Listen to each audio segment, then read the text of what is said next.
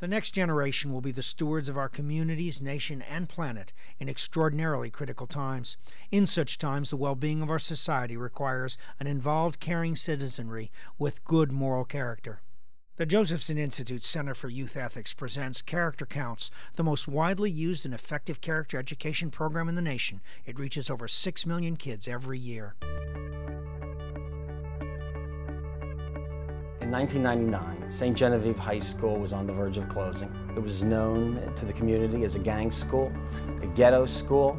So we decided to implement Character Counts in order to restore the good reputation of St. Genevieve and to make it more vibrant than it's ever been in its history. What's great about Character Counts is that it makes you mature as a person, not only in ways that you see, but also in ways you don't realize, such as the decisions you make and the people around you and the decisions they make. The influence that this provides, it just gives a great view on the world. The 6 pillars to me are building blocks in life to make the right decisions. Implementing Character Counts into our classrooms has been fairly easy. We bring in guest speakers, we take field trips, we have students and parents on panel discussions. It's been quite easy. Sometimes people watch bullying and then they're bystanders. They think, I'm not going to get involved. I think I have a hard time building up the courage to go up to them and tell them to stop, but I don't have a hard time going up to the person that was bullied and telling them, it's okay, don't listen to them. At first, I was a little resistant to putting in the program. I felt change was going to make a lot of extra work for me. Now that I see the results that it can do, there's no question in my mind that I'll continue to do it in the future.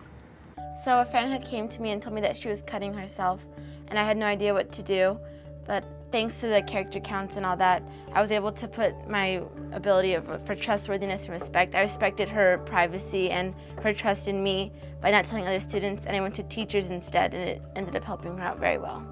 So earlier in this year, my friends and I became friends with older seniors, and later on we got into a fight, and somebody told the dean of our school about it, and he had us sit down and talk about it, and we learned that we just needed to disregard everything people were saying and listen to each other and respect what we were trying to voice out. The impact of utilizing Character Counts has been phenomenal. To talk about truancies going down and discipline actions being less doesn't do justice.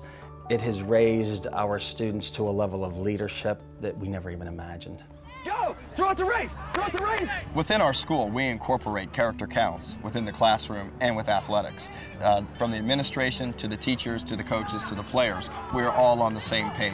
We all believe in the Character Counts program, the 6 pillars of character, and pursuing victory with honor. So I feel like here, our coaches, they tell us, you're here to win, you're here to get the job done. But at the end, it doesn't matter whether we win or lose, as long as we know we were all out there having fun. And at the other school, it's just win, win, win. You lose, you start running. Good try! Implementing Character Counts has turned St. Genevieve into the kind of school that is a parent and teacher's dream.